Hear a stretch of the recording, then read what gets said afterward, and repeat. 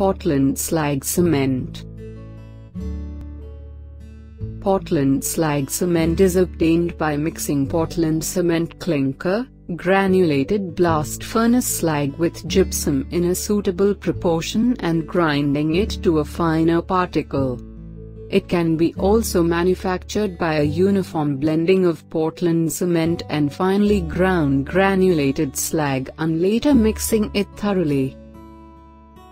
Generally, Portland cement clinker is the homogeneous mixture of materials which principally contains lime CaO and silica SiO3 with a smaller proportion of alumina Al2O3 and iron oxide Fe2O3.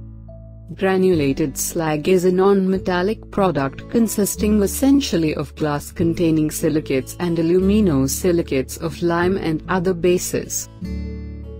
This slag is obtained by processing of molten slag by rapidly chilling or quenching it with water or steam and air.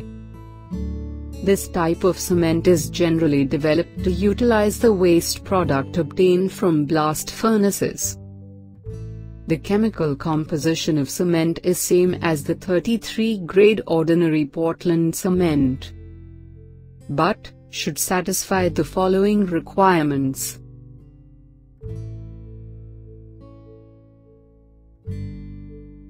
Properties of typical Portland slag cement. The fineness in terms of the specific surface should not be less than 225 m³ per kilogram. The cement should not have expansion more than 10 mm for Le Chatelier test and 0.8% for autoclave test. The initial setting time of the cement is 30 minutes. The final setting time of this cement is 10 hours.